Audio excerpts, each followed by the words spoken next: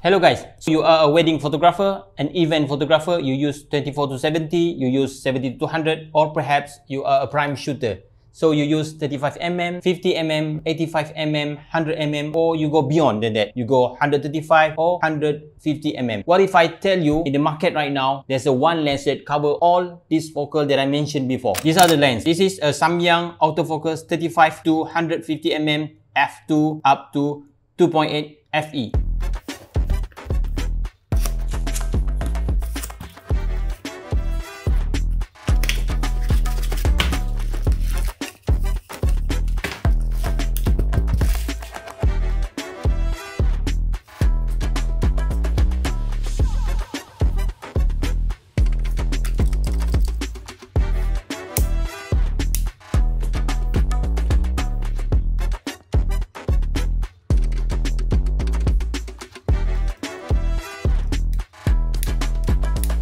So guys, these are the lens. Samyang 35 to 150mm f2 2.8. I believe this is not the first lens that came up with the focal range 35 to 150mm, but the first version will cost you extra $600 US. So in Malaysia, it's around 3,000 ringgit Malaysia compared to this one. The all-rounder lens Samyang 35mm to 150mm with a maximum aperture of f2 up to 2.8. If you were talking about the build quality of this lens is sturdy. Lens mount here, you can see here, it is made out of metal. This lens barrel made out of metal. On the rear end, there's a rubber gasket here. So these are for the weather protection. Minimum focus is around 33mm at the wide end. At the tele, 150mm, this lens can be focused up to 0.85mm. It is around 2 feet. Features and button. This lens offer 2 focus hole button here, and there's a 3 custom button here. It can be customized using a Samyang docking, but that one you need to buy separately. At the widest end, this lens 35mm, you can easily shoot an established environment. At the mid-range, around 50, 70, 85 to 100, commonly used for portrait, and 135 up to 150, it usually used for sport photographer. A big aperture. For those who love to shoot fast lens in the dark environment, this lens will help you. So I'm running a bokeh test on this lens. As you can see, I'm focusing on the camera in front here.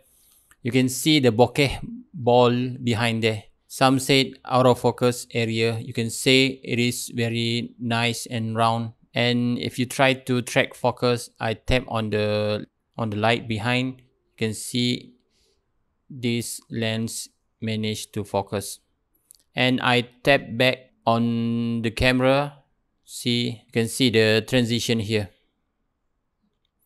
It is smooth and acceptable for focusing in video. So I tap on the logo on the side. It's a Zeiss. I tap on the lens in front.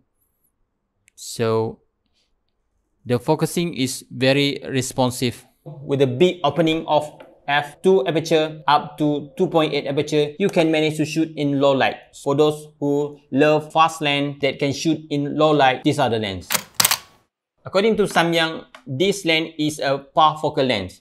What it does is, this lens can maintain the focus on the subject while you zoom in and out. The focus maintained on the area that you shoot. On this test, I'm running a parfocal test, as they claim this lens is a parfocal lens. The focus area will maintain as I zoom in and zoom out. You can see here. So I'm zooming out. You can see the lens still on the sharp area, and I zoom in.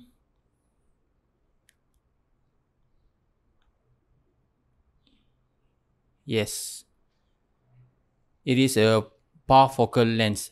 So as you can see there, the focus area maintained from the previous as I zoom in and zoom out. The setting I'm using here, I'm using a manual focus, so I don't touch the focus ring.